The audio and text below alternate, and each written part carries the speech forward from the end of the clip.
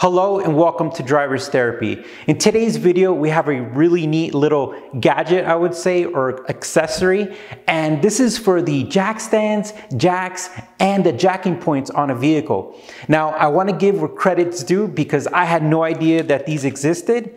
We recently posted our NSX oil change video on the NSX Prime Facebook page, and a couple people responded on it. And one of those was Matash and Kenny. And they told me, they sent me some links about these adapters that help prevent damage in your car. Now, what happened is I didn't lay the NSX down on this jack stand in the NSX video, and the reason why is because it usually damages it, and this is kind of like at a V, and I just don't want to damage the car.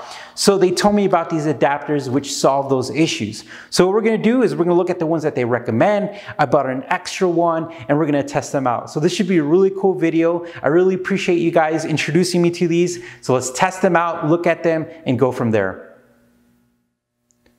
So our first adapter is going to be the one for the jack stand, and I purchased this on Amazon. I'm going to be posting all the links to these products on the description, so if you want to look at them, review them, or buy them, they're going to be there for you. Okay, so the first one is called the 7 Sparta jack pad adapter for jack stands 2 to 3 ton universal.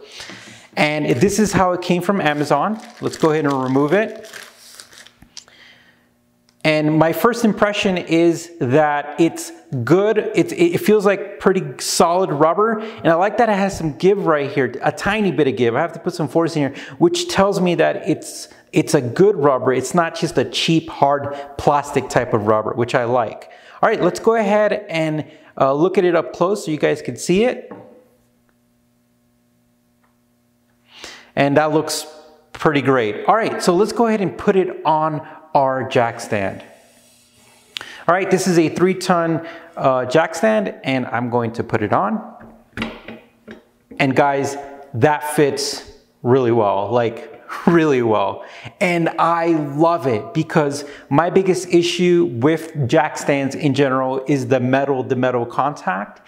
And as you could tell on the cars, the jacking points are usually this a line of metal that's designed to put it on there, but the way that this jack stand was designed, it just, you know, like I said earlier, it could damage it. But what I love about this is that it adds this rubber part and it feels like it's a tighter fit and it solves the metal contact. I really like that. That looks great. Okay, so we're going to test this on the car and then go from there. So our next adapter is going to be by Auto Accessories Dealer. And this is going to be designed for the jack itself. Let's go ahead and remove one. This is the packaging that it came from Amazon. All right, my first impression is that it looks like a hockey puck. Don't recommend using it for a hockey puck, but it's a little stiffer than the other one, and I think that makes sense since it's used for the jack itself. I do like the cutout. Let's go ahead and show it to you up close. And I think that the concept's pretty straightforward, so what we'll do is we'll give it a try and give you the impression. So our last but not least adapter is by this company called Byenins. I apologize if I mispronounced that, but let's read the description. The description is large slotted universal magnetic jack pad weld frame rail adapter for all models in blue. All right, let's go ahead and unbox it. This is how it came from Amazon. Okay, my first impression is I like the color, and but I do have to note that there's some scratches, blemishes, and a little bit of chips.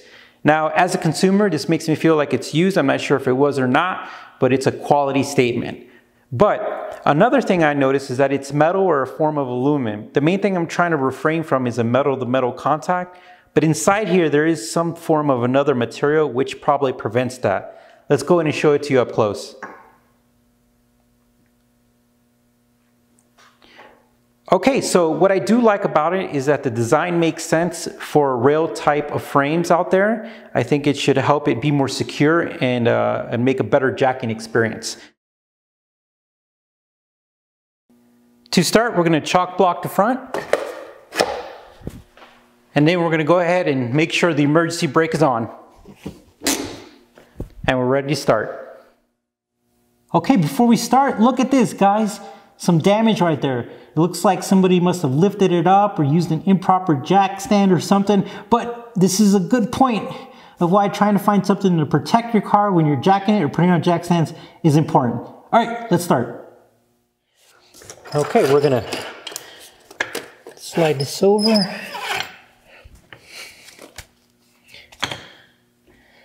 Make contact. All right, now we're lifting the car.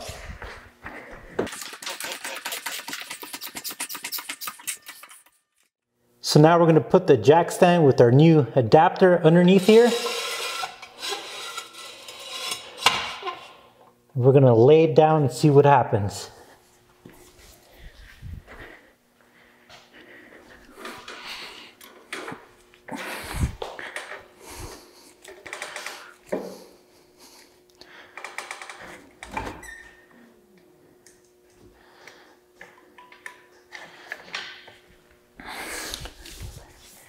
And look at that, that actually looks pretty good to me.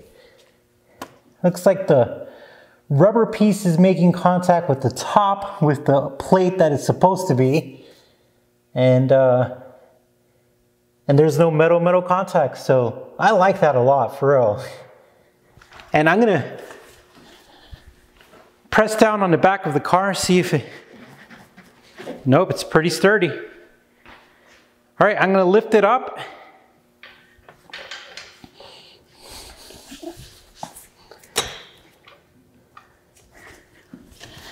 All right, and let's see how it looks when it's going back up.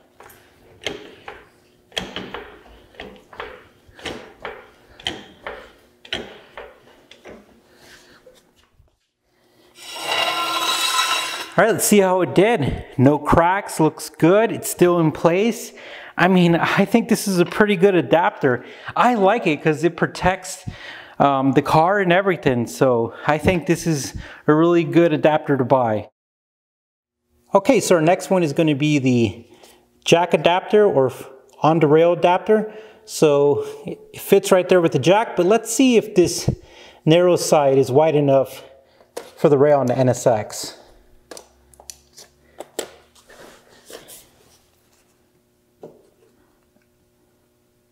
And that is a no. All right, I'm trying. Let me go to the side and see if I can slide it on.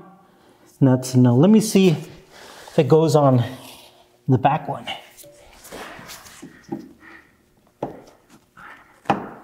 On the back one, it does. So that's an interesting thing. So we don't want to use it on the side one. We could use it on the back one. So let's go ahead and do that.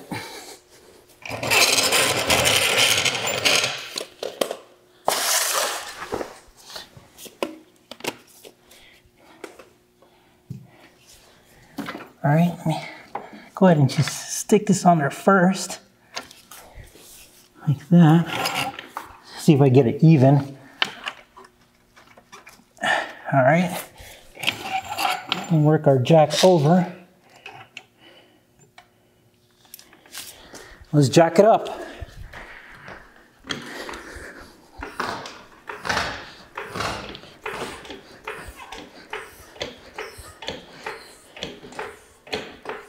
All right, it's jacked up. Let's look at it real quick.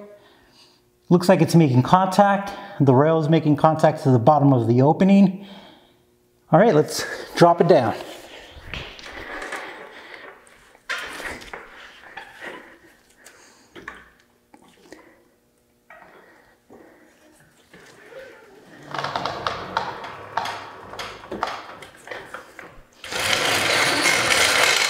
Looks like we had to take it off, which is fine.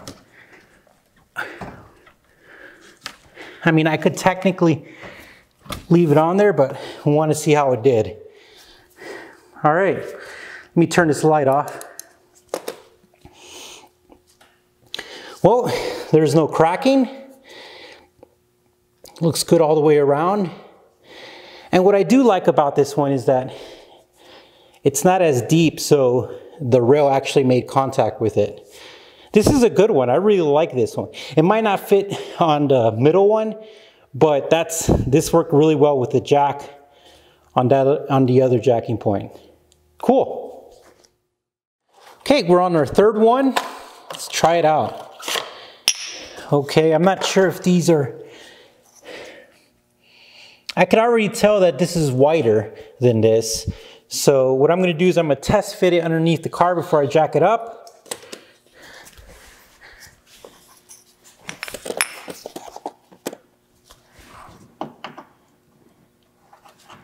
All right. It's also not fitting underneath there. So let's try it here. And it fits on this one.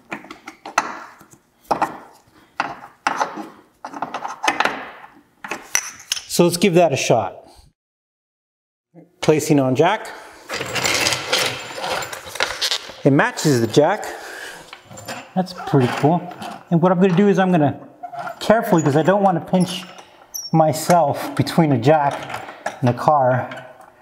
It'd be very painful. So what I'm gonna do is slowly work my way in there. Okay, I've got it lined up. Let's give it a shot.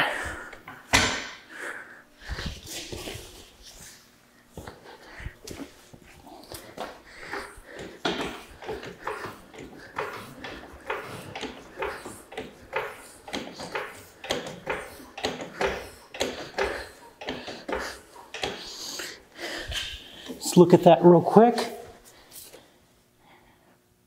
Well, it looks like it's holding in place. It's fitting. It is metal to metal contact because it's not long. The rail is not long enough to make contact with the bottom, but it's not bad because it's still being supported. Let's go ahead and lower it and see how it came out.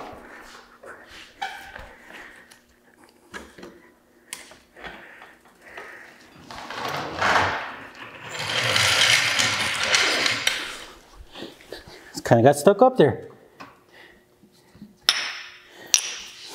All right.